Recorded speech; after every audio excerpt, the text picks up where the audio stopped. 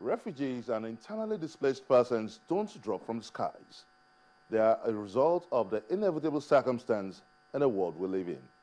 With the recent rising trend in migrant crisis, just recently we had reports of about 6,000 returnees from the Niger Republic, as insurgency continues to leave a rising toll on the number of the IDPs. What has been done to address the plight of the internally displaced persons? Is the National Refugee Commission up to task in catering for these refugees?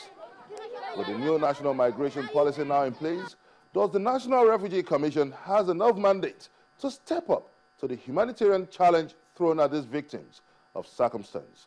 Welcome to Question Time. I'm Gbenga, Ashiru.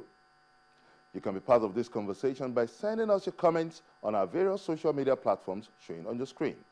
With about 2,000 registered refugees, 1,000 asylum seekers, and 1.3 million internally displaced persons in Nigeria, does the National Refugee Commission has enough resources to provide the detention facilities needed to comfort the IDPs?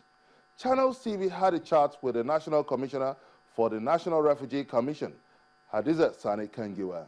She laments poor funding of the National Refugee Commission, and she says a budget of 70 million naira is grossly inadequate to cater for 2,000 refugees and the 1.3 million IDPs, left alone the 1,000 asylum seekers in the country.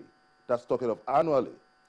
Hadiza Kangiwa also explains the new national migration policy, which says is to give a better coordinated response to the growing migrant crisis in Nigeria. Hadiza Kangiwa, thank you very much for joining us on this episode of Question Time. Thank you very much. Now, let me take you up on the new national migration policy. How relevant is this to the Nigerian interests? We've always had laws on various aspects of the policy, but it's the first time now that we have a blueprint, and then we are all coming together as various departments, agencies, ministries, even civil society groups, to now come up to say this is what we intend to do. So what impact is this going to have on Nigeria in addressing the plight of refugees, internally displaced people, and also the plight of migrants in the country?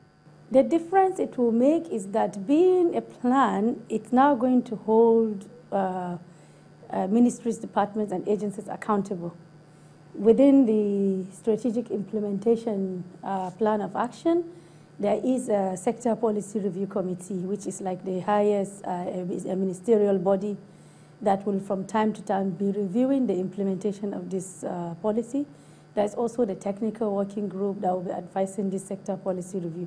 So it's important to keep agencies, ministries and agencies accountable, to keep them on their toes, to from time to time to look at what we said we are going to do and how far we have gone and whether it's working or not.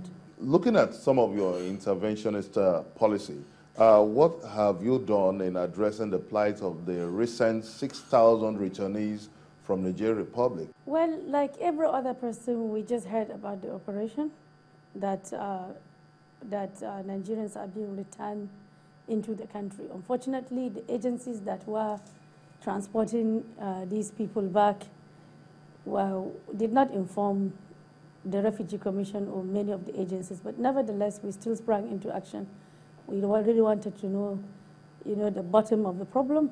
We were in contact with our embassy in Niger. We were in contact with the embassy of Niger in Nigeria to find out the true situation of things, how many people are involved, what is the matter, is it a case of reform or what the problem was.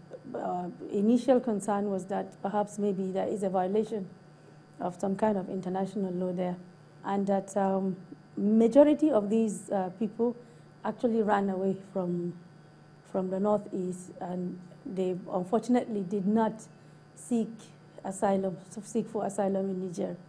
They found a place to stay. They did not register their presence. So there was really nothing UNHCR, for instance, could do for them in Niger because they are not registered. From what you said, it appears there isn't much coordination between the intervention agencies, the NEMA, and also the National Refugee Commission.